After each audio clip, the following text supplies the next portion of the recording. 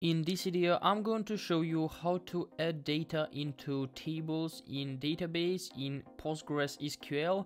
So it's pretty easy, just follow the steps I do. So today we are working with testdb, and as you can see in the menu, we don't have any tables. So the first step, we just need to create a table. So just choose the code and execute it. So now if we'll refresh, we can see the passenger table in our database. So as you can see, the fields of our table are ID, name and surname of our passenger. So we can see also the types, which is very important. The ID pass is integer and the other fields are text. So now we can just add our some data to our table. So to do this, we need to execute the code like this. So as you can see, we are writing insert into the name of our table, passenger, the values, and then we are just describing the values. So this is our integer ID pass, this is our name, and this is our surname. So we can add a lot of different values. Just watch for these signs, you are writing it correctly. So now we can just execute our code, and if we'll try to select, try to view our table, select all from passenger. If we'll execute this code, what can we see?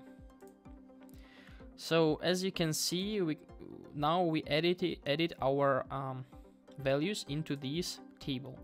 So the most important part is to describe our values in the necessary queue. So like integer, integer, text, text, text, text. So if we'll try to write, for example, maybe instead of name we will write some number. If we'll try to execute, we can see that there is a message error, duplicate key values. Okay, it's about the primary key, so let's change it and try to execute it once more. If we'll try now to select the passengers, what can we see?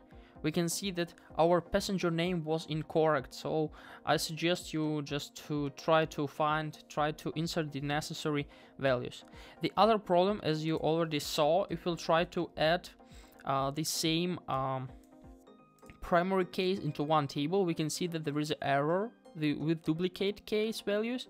That's because our ID pass integer is a primary key. It means that there cannot be the same values in one table. So if we'll try to select, we can see that we also have a 1001 primary key, so we cannot add it. So to add, we just need to change it to the primary key, which does not exist. So also let's change the fields, and if we'll try to execute, you can see it was successfully. So now we can just try to see our table, and we can see that all values were successfully inserted. So guys, I hope this tutorial was helpful for you. I have a lot of different tutorials with Postgres in my playlist. You can see it right up now on your screen. So I suggest you to watch all of them. So if it was useful for you, please like this video, subscribe to my channel and write your comment. Goodbye.